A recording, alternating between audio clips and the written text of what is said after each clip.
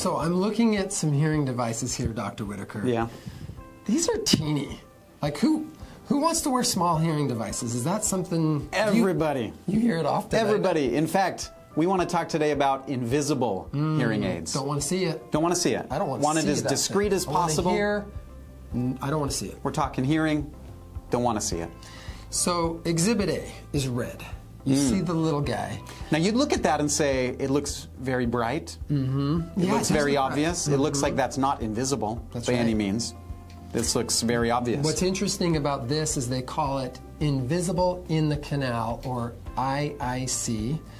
Other people might call it CIC, which means completely in the canal. But either way, that device is meant to go in your little ear canal and really disappear. You know, I hesitate always to use a word like invisible because obviously you can see it. Yeah. It's right there. Right. And when you put it in, it's very discreet. In fact, in some ears, it's pretty darn close to invisible. Right. When we're talking invisible, what we really mean is very discreet. Yeah, extremely good looking. Extreme. So what's interesting That's your specialty. I know. You look good too. Well. So this little device typically has a vent bore hole, which allows air to kind of come in and out of the canal. But like Dr. Whitaker said, it's meant to be very small. So the faceplate is this back edge.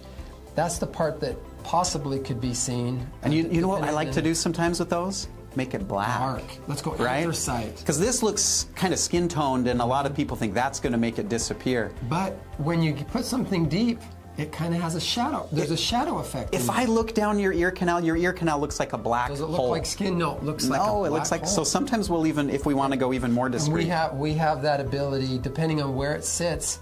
If it's not sitting as deeply as maybe we hoped, we might go with a skin tone. But if that thing is really buried, I would go dark. Sometimes we do. It surprises people to see a red hearing aid with a black faceplate, and we call it invisible. But the other thing you can see here is that the device has, yes, the faceplate, but there's a little microphone. So that's where sound's being picked up, is on this side, obviously, because it's closest to the outside where the sound could be picked up. There's a retrieval line. In other words, it goes so deep, you can't grab this unless you have a retrieval line, and it even has a little bulge, kind of like a little bubble there, you can see, to kind of put your fingernail under. And you're telling me that's not an antenna? That is the most common thing people say. Everybody. Can you see my antenna? What does the antenna do? Mrs. Jones, it's not an antenna. Should I put this in? I want to see it in your ear. Let's see how invisible this is. While I'm putting it in, tell us some of the advantages to this one. So this is a really great hearing aid for someone that has hearing loss across the frequency spectrum. So the most common hearing loss that we see is a hearing loss in the high frequencies, and normal hearing or mild hearing loss in the low frequencies. But these work best when people have hearing loss across the whole spectrum. Because when you put that in your ear, it's going to plug your ear. It's going to create a little bit of an earplug. We're not trying to preserve a lot of natural hearing. And so this is a really good one for an individual that has hearing loss across the frequency spectrum. Sometimes individuals come in, like you said, and their hearing loss is more of a flat loss or a gradual loss. They have some hearing loss in the bass tones, and they happen to golf. They happen to hike. They happen to sweat, and they like to be active. It's a great fit for that type. It's another good advantage because it fits so deeply in your ear. It shields the device from wind. So if you're out golfing and the wind is blowing, it just blows right on by. Doesn't touch the mics. We've all been on our cell phone in the wind before, and the wind blows across it. When wind blows across microphones, you get that horrible wind noise, but this is shielded from that. So minimal wind noise. Now, one other thing that's interesting, does this one have Bluetooth? So that's a great question. Most of these devices that go deeply inside the ear do not do great with Bluetooth because I learned recently, Bluetooth does not travel through water. Yep. And our bodies are composed primarily of water. You wouldn't think the skin has a lot of water in it, but it turns out it does. So and so when something that needs to be very efficient with Bluetooth is close to skin, and especially inside your skull, it's almost impossible. It's going to be intermittent at best. And in fact, the devices that do work are almost always bigger. Quite a bit bigger. They can't go so deep. They have to have some of the antenna, coming out a little bit. So. Yeah. So yeah, that's a disadvantage, to these, is that you can't really do Bluetooth. Tell me about the battery with these Right. little invisible guys. So what's nice is they do work. They work for several days. And if you're positive, you're thinking, hey, I like that. I only need to change the battery, you know, about every 3 to 5 days. Not too bad. That's not usually how people look at it, though. When But- we say, you got to change the battery about every 3 days. Most people are like, oh, that that's seems weird. 'Cause like they a kinda- lot. They think of their watch and they're like, well, I don't change my watch battery that often, Dr. Whitaker. Yeah. Why do I need to do that? Because in our lives, almost everything now has rechargeable batteries, right? I mean, our phones, we plug in every night. Our laptops, we plug in and charge.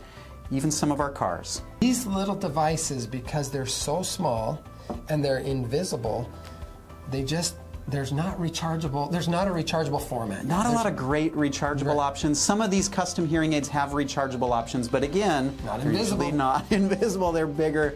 They're a little more obvious. So another really good option that Probably is the most common option. and very discreet. Again, we hesitate to use I mean, invisible. looking at it, which one would you choose? One's clearly smaller than the other, but I show these to my patients, and I would say the majority. If you were just to say which one appeals to you more, they jump right here.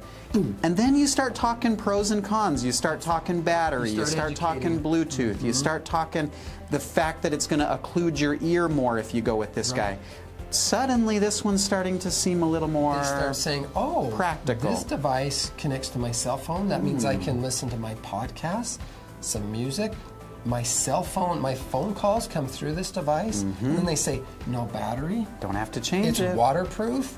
They start saying, oh, and I don't feel plugged. I love Yeah. that open feeling Feels it gives more- me. yeah. Feels better. And then they put it on, they go, oh, I can't really see it anyways. Yeah. So it looks like it's much larger, because it is. Yep. But when you actually put it on the ear, it's pretty nice. And I've had the experience multiple times, I'm sure you have too, where we let a patient try both. Right. We say, hey, try them both, because there's pros and cons, and the majority of people, when they try both, The majority. the vast majority, guess what they end up with? And it's not because of the size, it's because they like the way it sounds. Sounds, feels, fits, the practicality of it. One thing the that's behind really, the ear is it. One thing that's really cool about the behind the ear device is that it has 2 and sometimes 3 microphones on each ear.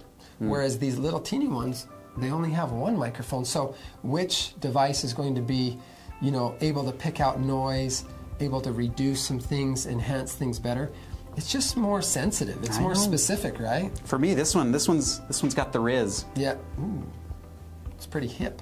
So let's go ahead and let's try this on. I'm just going to show you what happens here. So Because it's more discreet than you'd think, right? I don't really want any interference, so I'm just going to take the glasses off for a second. Common to do, right? Yep. Take the So we're glasses going to just off. put it on.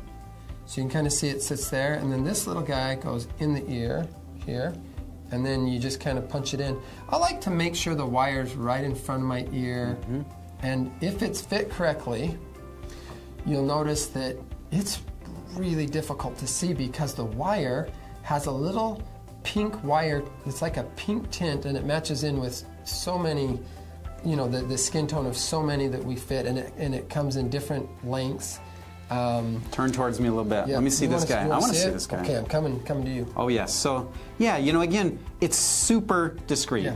And Unless looking you're at- looking for that. Looking at the ear canal, it goes deep in. I Yeah. mean, there's nothing. In fact, from a 45, it's hard to see. It's again close to invisible, and now of course for men that wear their hair short, Like me. if you're looking straight from behind, Should we show 'em? I think you ought to turn around. Okay, here's the back. It's still pretty discreet. We tend to try to choose a color that's a little bit darker than the hair color because the ear kind of casts a shadow, and if you're trying to match the hair and the shadow back there, the dark color looks really nice. I mean, that's very discreet. There's the back of my head for you.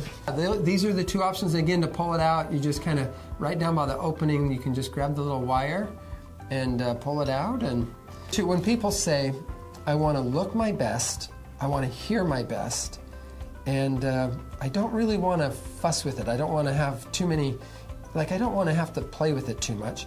They typically go with the device that sits on top of the ear because it's more flexible. And I was going to say, those things you just described, that's almost every patient, right? They want to hear their best. Oh, yeah. But they don't want to be embarrassed by the way it looks. Exactly. And they want something that's cool and practical and that meets their needs. And so, yeah, to me, Yep. that guy right there. Pretty nice. these are your two very, very practical, very different, but very good-looking devices. If you're shooting for, I want to be healthy, I want to take care of my hearing health, but I want to look my best too, all at the same time. These are really good options. And so those are the types of things we look at: the hearing loss, the lifestyle needs, the anatomy, the wax production, those type of things. Yeah, yeah.